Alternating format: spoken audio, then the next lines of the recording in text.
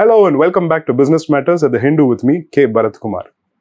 In recent weeks, the use of the word millets has gone up around me. At least I'm beginning to notice it.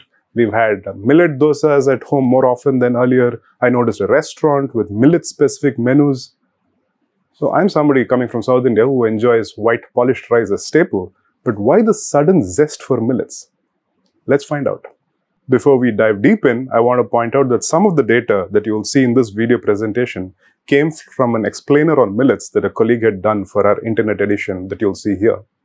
This year, 2023 has been declared as the International Year of the Millet by the United Nations, following a proposal by India. India, by the way, wants to position itself as a global hub for millets. Interestingly, millets can help the world confront some of the challenges facing it right now. The two most important being, millets are not only climate friendly, but they can also help raise nutrition levels across the world. Here's what the Food and Agricultural Organization of the UN says on the International Year of the Millet. As the global agri-food systems face challenges to feed an ever-growing global population, resilient cereals like millets provide an affordable and nutritious option, and efforts need to be scaled up to promote their cultivation.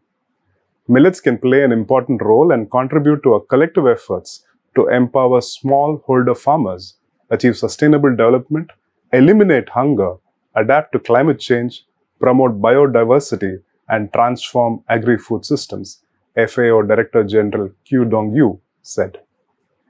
In a separate State of Food Security and Nutrition in the World 2022 report, the FAO said, with 8 years remaining to end hunger, food insecurity, and all forms of malnutrition, the world is progressing in the wrong direction. The sharp increase in global consumer food prices has spurred the average cost of a healthy diet at the global level to $3.54 per person per day in 2020, the latest available data shows. This is an increase of 3.3% and 6.7% compared with 2019 and 2017 respectively. Between 2019 and 2020, Asia witnessed the highest surge in the cost of a healthy diet at 4%. As a result, almost 3.1 billion people could not afford a healthy diet in 2020.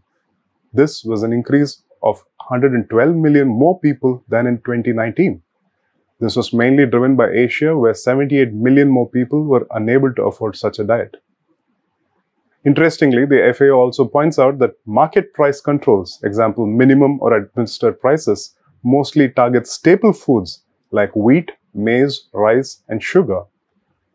It grants that while their key objective is to stabilize or raise farm income and ensure enough supplies of staple foods, the governments may also implicitly discourage the production of other foods that are necessary for healthy diets. Why are millets referred to as being healthy for you?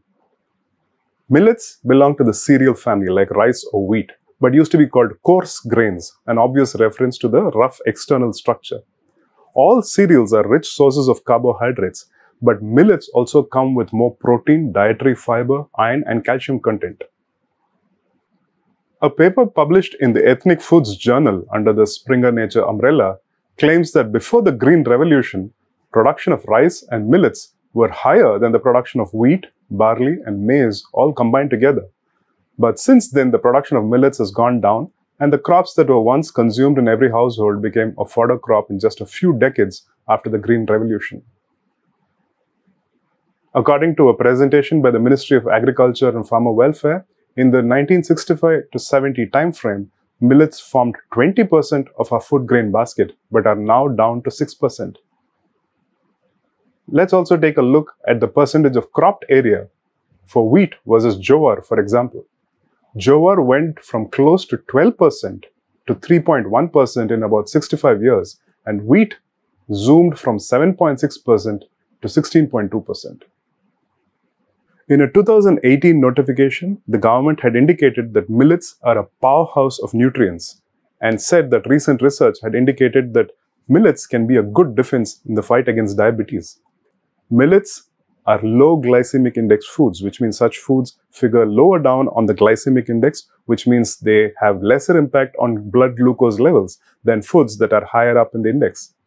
To help consumers understand the benefits of millets, the government in the same 2018 notification had changed the nomenclature from coarse grains to nutri-cereals, referring to millets. Why are millets referred to as being climate friendly? An article at orfonline.com says that millets require 70% less water than paddy to grow. They grow in about half the time as a wheat crop and need about 40% less energy in processing. Millets are also a hardy crop that can withstand extreme heat conditions.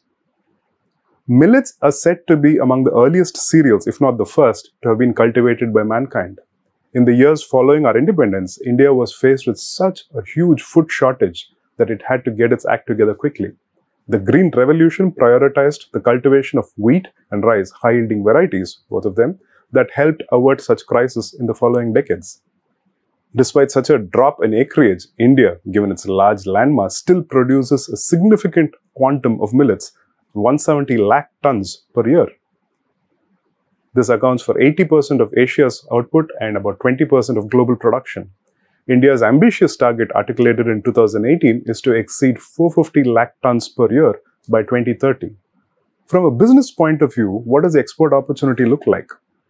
According to data from APIDA, or the Agricultural and Processed Food Products Export Development Authority, India exported about 480 crore or $64 million worth of millets for the year ended March 2022. FAO data shows that for 2021, the global export market was worth about $4.4 billion, of which about 50% is controlled by the US. Significantly, this market had doubled in a very short period, 2017 to 2021, almost doubled to $4.4 billion. And interestingly, the US not only corners half of the market, but also cornered half of the increase that we saw between 2017 and 2021. If business is ripe for the taking, can startups be far behind in today's world?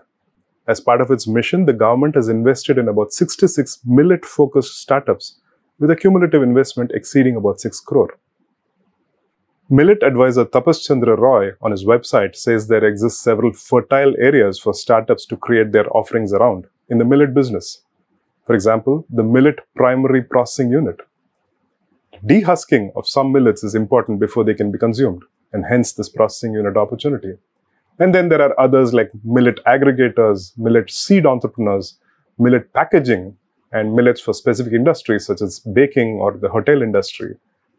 Millet-focused farmer-producer organizations, e-commerce, online platform for millet products are other such opportunities. Of course, he also advises that entrepreneurs need to review demand for their offerings before they start out on such a journey. As an aside, as I was doing up the script for this video, our family found a restaurant in Chennai specifically focused on millets. Here are a couple of photos. So things do seem to be picking up around the world of millets.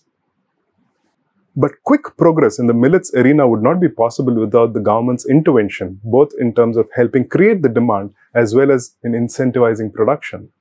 If more than 50 years ago, technological innovation and policy can help create a surge in the production and consumption of rice and wheat, the reverse process for millets is not impossible if that's what the country wants. Here are the 7 areas of effort by which the government hopes to achieve its millet mission goals. Of these, policy intervention and awareness creation are key. Why? Because even though the minimum support price or MSP for millets such as ragi, bajra and jowar had been raised by 80 to 125% between FY14 and FY22, according to an article in our sister publication Business Line, the combined production of these millets has dropped by 7% in that period. Demand creation is also key because individually, for example, if I just love having rice and my awareness about millets and their health benefits is low, I wouldn't switch very easily. Even a marginal price difference won't make me switch. And why do I talk about price? Because as per the National Food Security Act, the Public Distribution System, or the PDS, actually offers coarse grains at rates much cheaper than rice or wheat. A look at the stock numbers put out by the Food Corporation of India for the year, monthly between January and December of 2022, tells you a story about both production and demand. If you look at the monthly averages, rice and wheat run into large triple digits in terms of lakh tons, while coarse grains are in low single digits. The government's stated intention to help spur demand will also help. For example, it says it aims to mandate at least one millet-based meal per week in schools and Anganwadis, and that hotels should have at least one millet dish on their menus, and so on. And while we're on the topic of food, I wanted to share a tweet with you that I saw this morning. The world eats so much junk food that eating regular food is seen as dieting. So here's to a healthy food plan for all of us for the rest of this year. Till we meet again, it's goodbye from us.